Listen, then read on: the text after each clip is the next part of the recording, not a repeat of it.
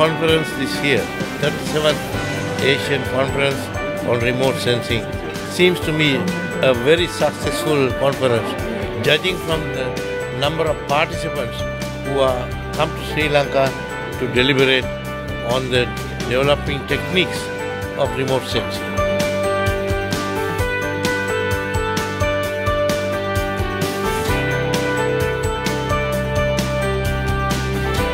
Our Surveyor General, myself, our Secretary, we have participated in a number of conferences that were held regarding the remote sensing programs as to how it operates and what each country has developed in order to make a very meaningful approach to the problems which each country is facing. So that it is going to be very useful for all the countries, not only Sri Lanka, because today there is no time to wait. We want speedy implementation of certain information that is necessary in order to obtain this so-called sustainable development.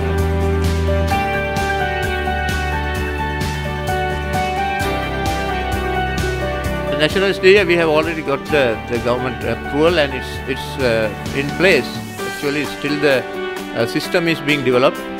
Survey department has whatever available data in the survey department we have shared on our website. We encourage the other organizations also to come forward and expose or express what they have, the information, and whatever they can be shared. I mean, we can create facility to allow them to share their information through our website. Policy and legal studies are in place, so within a couple of months we will get these reports, and hopefully by coming next year, 2017, we will complete the system, and the policies and the guidelines also will be in place by 2017.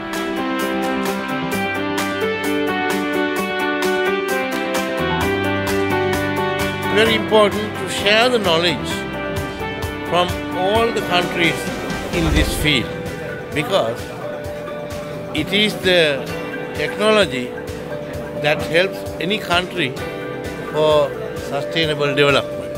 And we in Sri Lanka are very much happy that this conference was held here.